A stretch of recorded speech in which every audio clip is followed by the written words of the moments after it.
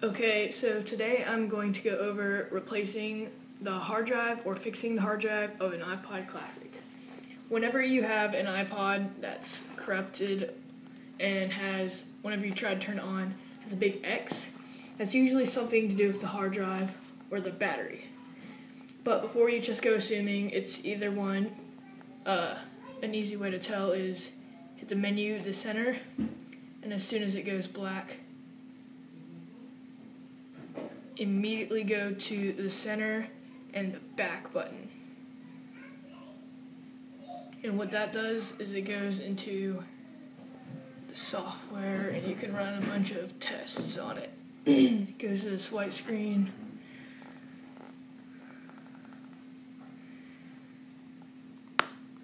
And if you need help learning how to take off the back, just go to another video. There's tons. Just hit menu. As soon as you get there, go down to I/O on the scroll wheel. Hit the center button. Go all the way down to hard drive.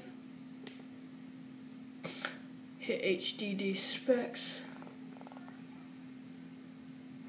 It'll say open device. Well, mine will say fail or error, can't open device because I have a bad hard drive. And if this doesn't work, if it's fine, if there's no error when the red X goes, then you will run a diagnostics on the battery. But now that you know that it is the hard drive, to replace the hard drive, you will unplug it, flip it on its back, and once you move this damn lamp, once you know how to open it and you've opened it correctly, you will want to take it and move very carefully.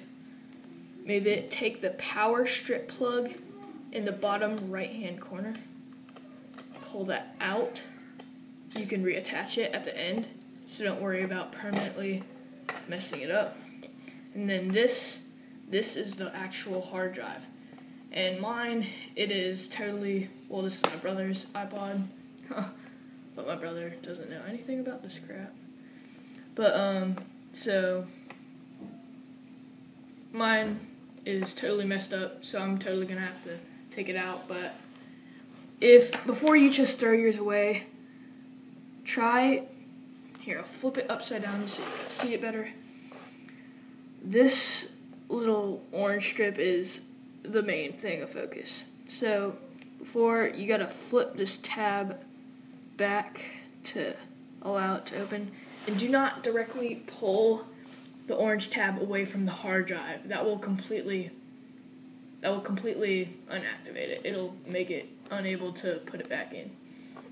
So after that, you pull it directly away from this, and if it's just unaligned or whatever, you can try putting it back in. You'll feel it go back into slot before, and then you close back down. It'll kind of clamp it shut, hold its place. And usually if the hard drive doesn't work, that'll do the trick. I actually, before I knew this hard drive was bad, I tried it multiple times just to make sure. I would always suggest you do that. Flip this back down. Here, I'll move it back this way. Make sure your hard drive is pushed back down into its original spot. I took out all of its padding just because this thing's useless. And then before you close it back up and wonder what's wrong with it, you gotta remember to plug back in the power strip. And always make sure you don't mess this up because it's kind of tricky to align right. You'll know when it's in there. Oh, hold on. Sorry about this. God damn it. Hard drive position.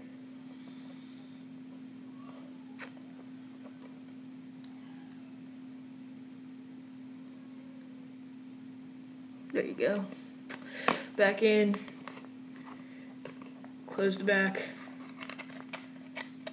and then turns back on. And if you have a new hard drive in, it should turn right back on, but since mine, it's still the same old hard drive, goes back to that. And that is how you replace the hard drive of an iPod Classic.